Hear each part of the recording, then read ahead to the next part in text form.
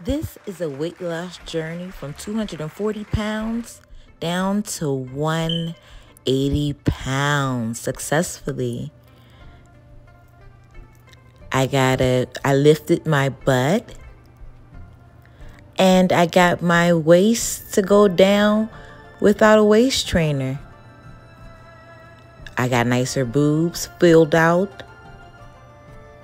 Overall, I think I did a pretty good job. So I'm going to tell you the steps that I took to get this together. First, I cut out all fried foods and I cut out pizza. And then I had no pastas, no white sauces, no beer. I incorporated more vegetables and lean protein to my diet. I also flushed my system with vinegar and drink plenty of water. I also took baby steps to exercise a little bit more. I incorporated the exercises that fit my body type and what I wanted to do with my body. These are some steps. And first, I did some push-ups.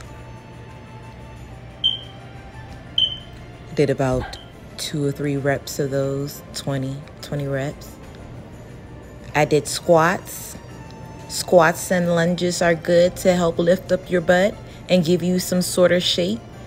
As you can see, I was a little out of shape at first. And then we have chest exercises. That's to give you a nice round boob right down chest.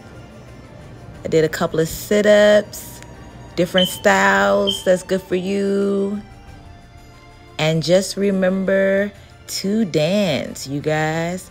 Just dance and have fun. Eat good, incorporate vegetables and everything. Make your own foods.